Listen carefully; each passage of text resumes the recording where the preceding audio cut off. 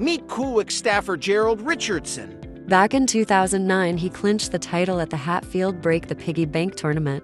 In 2012, he left pin after pin trembling in fear as he claimed the prestigious title of Colonial Singles Champion. Fast forward to 2014. In a showdown of sheer skill and determination, Gerald emerged victorious as the Storm BattleBowl World Champion. But Gerald's legacy extends far beyond the titles he's won. He has raised over $200,000 in scholarships for youth bowlers. Keep up all the great work, Gerald.